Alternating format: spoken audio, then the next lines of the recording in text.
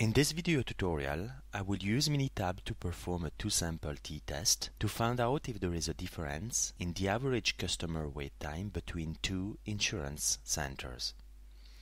30 samples of customer wait time have been collected for each center. The first step is to check the normality of the data.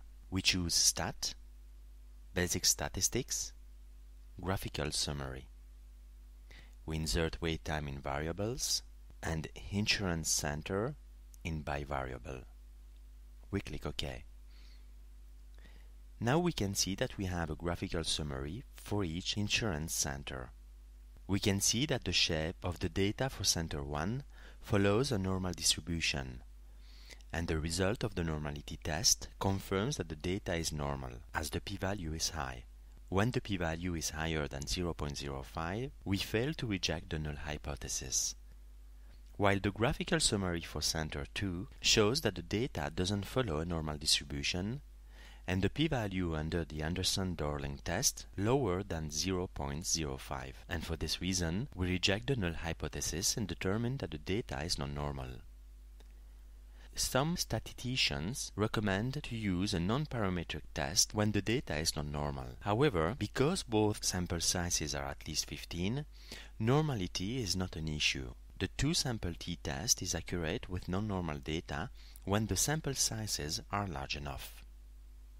To run the two-sample t-test, we choose Stat, Basic Statistics, two-sample t. We insert wait time in Samples and Insurance Center in subscripts. Now we can tick one of the two options to produce a two-sample t-test assuming equal variances, or a two-sample t-test not assuming equal variances. I'm going to tick the box assuming equal variances.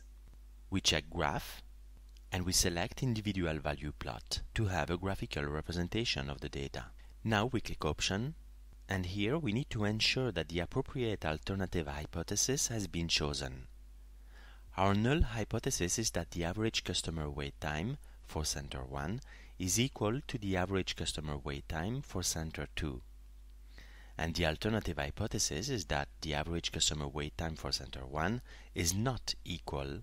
Otherwise, if your alternative hypothesis is different, you will have to choose between less than or greater than. We click OK.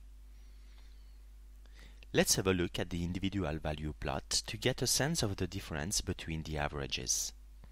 The plot indicates that the mean for Center 1 is 2.04, while the mean for Center 2 is 0.8. But now the question is to know if the difference is statistically significant. And for this we need to analyze the results of the two-sample t-test printed by Minitab in the session window. The two-sample t-test result indicates that the difference between the sample means is 1.23. And because the p-value is less than 0.05, we can say that we have evidence that the mean wait times are not equal. The estimate of the difference, 1.2, is within the 95% confidence interval. This confidence interval provides a range of likely values for the difference between the two population means. We can be 95% confident that the true difference in the means is between 0.7 and 1.6. Or, in other words, we can say that the true wait time for Center 1 is between 0.7 and 1.6 hours more than Center 2.